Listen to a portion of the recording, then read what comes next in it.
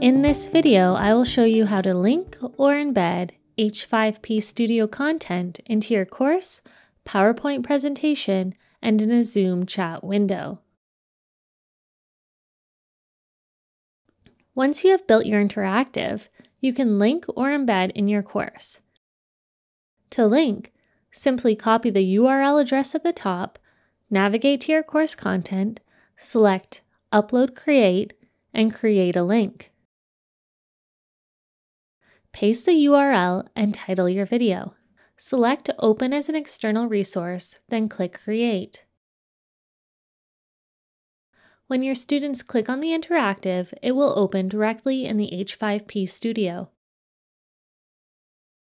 Alternatively, use the embed code at the bottom of the interactive. Copy and paste into your course. Select Upload Create and New Video or Audio.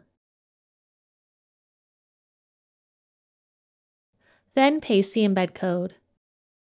Title it and click Save. When students click on embedded content, it appears directly in their course. Students can easily check their knowledge and investigate their learning. In PowerPoint, after creating a slide, use the H5P URL and hyperlink your text to the activity.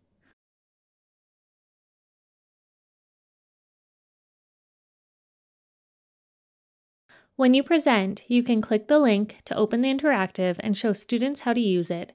Briefly demonstrate the interactive before expecting students to use them. To share the link in Zoom, simply paste the URL in the Zoom chat window and send to your students. Depending on the length and quality of the activity, offer 2 to 5 minutes for your students to participate in the interactive.